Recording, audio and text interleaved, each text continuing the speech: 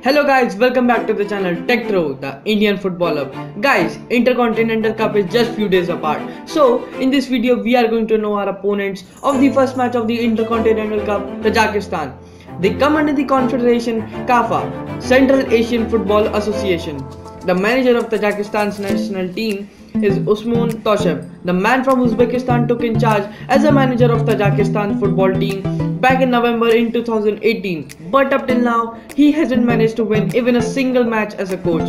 Tajikistan football team currently stands in 128th position in terms of FIFA ranking and 159th position in terms of ELO ranking. The most capped player for Tajikistan's team is Fathullo with 66 appearances. Let us know that Tajikistan was a part of Soviet Union in past, and the biggest win of Soviet Union was against India only. They defeated India 11 goals to 1 in 1955. Well, it was just past, so let's not talk about it. Tajikistan has never qualified for the World Cup after getting separated. So do India, and have never played the Asian Cup. Their recent form has been worse, as in the past 5 matches they have lost 4 matches and drew 1. Though they have lost the 4 matches, but they have played against the heavy sides like Oman, China and Bahrain, and except Bahrain, they have not lost the games from a big margin.